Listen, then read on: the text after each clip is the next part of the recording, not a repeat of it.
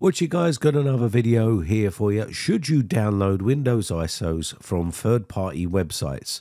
The simple answer to that is no. I see so many comments in the comments section telling people to use Tiny11 and all these other ISOs that you can find on the internet. So why shouldn't you use them? Well, downloading ISO files, especially from third-party websites, can be a risky business. So it's crucial that you ensure that the source where you're downloading ISOs from is trustworthy, as third-party sites may distribute modified or even malicious ISO files which can contain malware. Now, before we continue, let's have a quick word from today's video sponsor, CD Key Sales. Looking for cheap Windows 11 Pro OEM keys? Then check out the links in the video description and use my promo code R09 and apply that to your order and get a 30% discount on all your purchases on CD Key Sales. Once you submit your order, they will send you your key and you can then activate your version of Windows like you see on the screen. So sometimes these third-party websites may contain malware, viruses or any other malicious software. So when you go to download the actual ISO file, it will redirect you like it does right here. And you can end up downloading some malicious software as well as the ISO file that you wanted to get. It may be adverts, it may be fake websites that you get redirected to. And also the ISO that you're getting, you don't know whether it's legit and whether it's from Microsoft themselves or whether it has been modified by the person who's uploaded it. Sites like UUP Dump I've used myself, and the reason why I use these is because to bring you updated versions of Windows very early without joining the Windows Insider program. I can download the ISOs from here and I can basically put these onto a virtual machine. So a virtual machine is not going to be used for my own personal use. It's just for tutorial purposes. Now, I have heard that the ISOs that you're downloading from this site are actually coming from Microsoft, but how would you know that that is 100% true? You just won't. And that is the big problem. And these are being constructed and builded by using the UUP dump method. And you can see a prompt screen will pop up and it will start to create an ISO file. And basically, it does look very, very risky because it's not your conventional way of downloading an ISO file. And of course, if someone tells you that it's officially coming from Microsoft, it doesn't necessarily mean that that is true, because people will tell lies to get you to download something. Now, I'm not suggesting that UUP Dump is a dodgy website. I'm just saying that you have to do a risk assessment. You can check the checksum or verify the hash of that particular file as well, but then that is still no guarantee that that hasn't been tampered with. So you really should get them from the source. But if you do need ISO files from the Windows Insider program that are on very early release and you have to be on the Windows Insider program to download them, then you can use UUP Dump to get those. Now, I see a lot of people recommending Tiny11, and there's nothing wrong with people creating these magnificent debloated ISO files for people to use.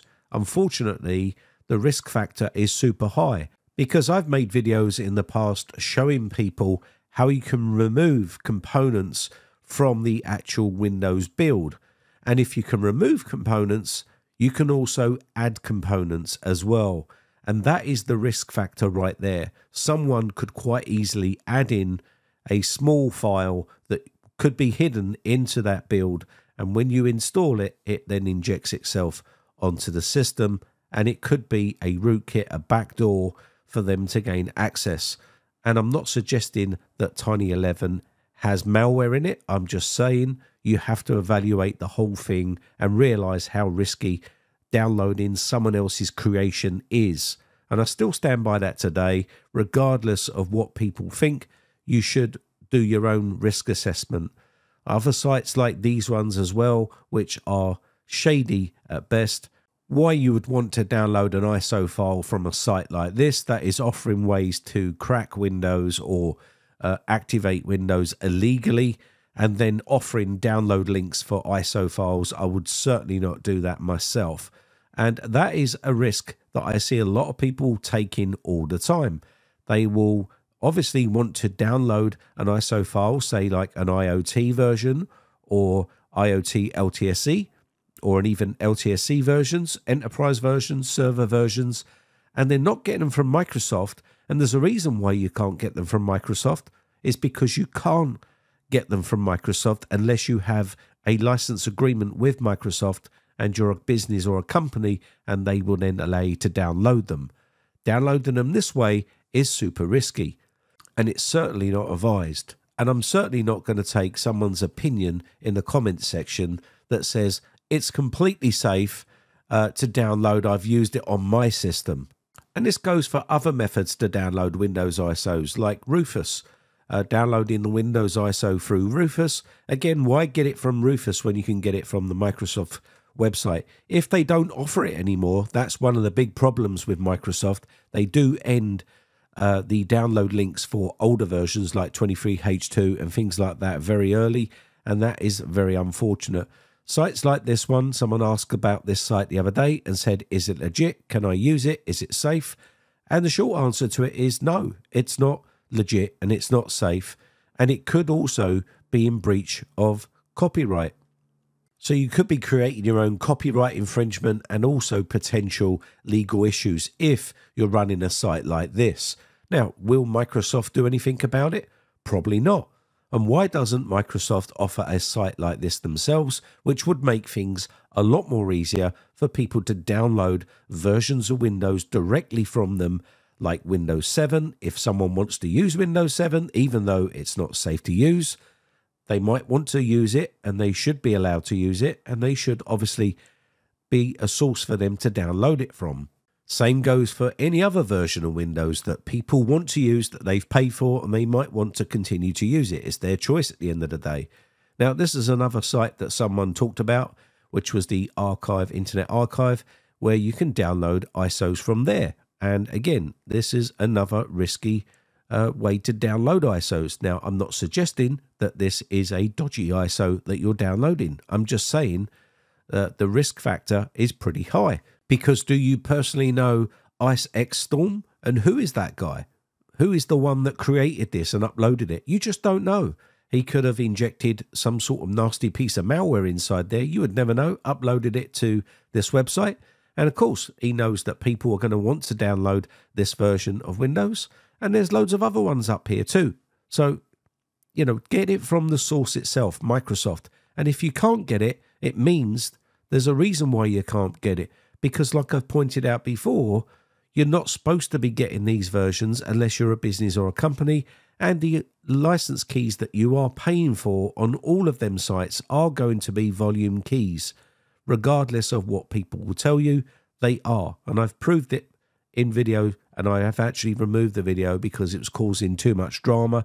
And it is across the board. Every site will be selling volume keys. Now, of course, this is the source where you should be downloading Windows 11. Unfortunately, if you don't want 24H2, this is the version you're going to get. It will always offer the very latest version, and it will have all of the updates inside of that ISO file. So November is the end of life of 23H2. So if you wanted to reinstall Windows at any point and you wanted to reinstall Windows 11 23H2, you're not going to be able to get a direct link from Microsoft. Now, you can use some of them other third-party methods to get those ISOs, but the risk factor then goes up quite a bit. Now, of course, at the end of the day, if you're happy to take those risks, by all means do so. It's your PC, your choice. I'm just giving you my opinion on the whole thing, because you would never know what's in those ISOs. Even if you scan the ISO, it might be zero-day malware, which means it's not going to be detected by any antivirus, and you could go and install it on your PC, and you've just given someone access to your PC because it could be installing a backdoor or rootkit or something nasty on that system. That's why it's important to get your ISO files from the source, and that is Microsoft's own website.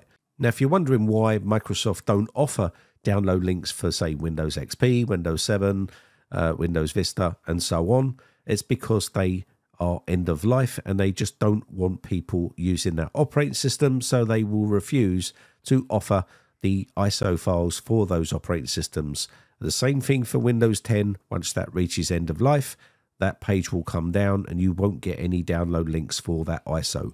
So might as well get it now while you have a chance. That's why I've made videos on that topic. Anyway, my name has been Brian from briteccomputers.co.uk. Just want to say a quick shout out to my YouTube members. I appreciate the support. I'll catch you in the next one, or I'll see you on the Discord server for a chat. Links in the video description. Bye for now.